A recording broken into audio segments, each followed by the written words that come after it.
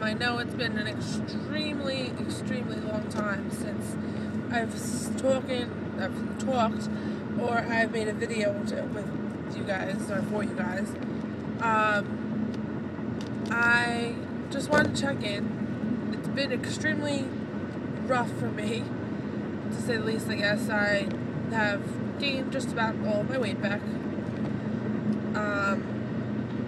Yeah, I guess that's as real as I can get, is that I gained just about everything back, that I'm almost back to where I started almost 2 years ago. February 16th will be 2 years that I've had that was my 2-year anniversary. Right now I am on my way to the doctor. I'm trying out a different surgeon. I like my surgeon, the one that I had originally. Very nice person. I don't know.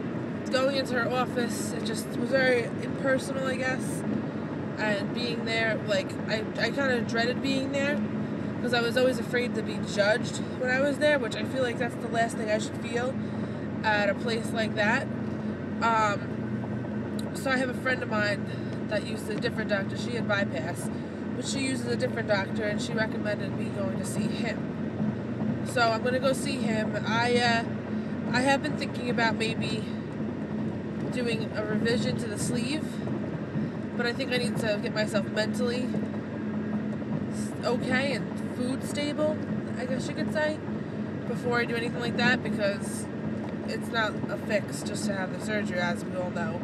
So I need to get myself mentally ready so that if I do have that done, or whatever the case may be, even if I can just go to this doctor and he helps me a different way with my band, maybe he can teach me things I never even knew and put me on a strict, I don't know, I have to get myself back into gear.